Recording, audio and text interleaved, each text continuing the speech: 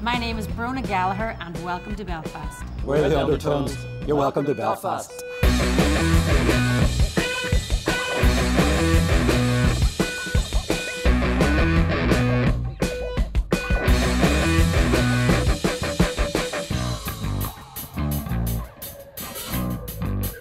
And the one thing that I love about Belfast is no matter who you are, you could have like Snow Patrol. Everybody, when you're back here in Belfast and in the pub or walking down the street, everybody tells you you're rubbish.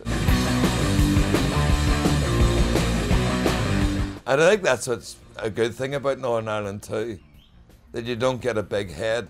Like Gary Lightbody out of Snow Patrol, who's one of my best, dearest friends in the world. Gary still remembers the 30 people who turned out to his first gig. And I think that is brilliant.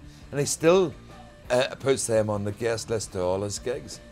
And I love that. That's Northern Ireland people. If you are a blues head, if you are a reggae head, if you are a techno head, if you're just a wee groover, there's always somewhere in Belfast that's doing it. There's always somewhere to go.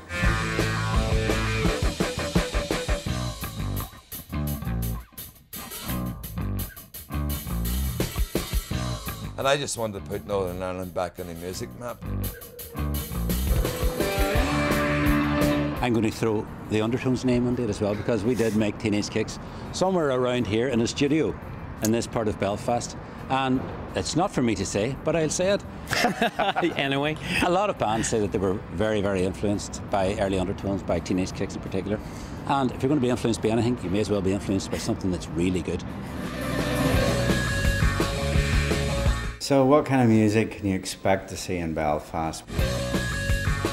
We've got our big stadium rockers, we've got our noise, we've got our ballads, we've got our blues and our jazz, but also we've got this really rich tradition of Irish roots music, folk and traditional, and that's something you really want to see as well.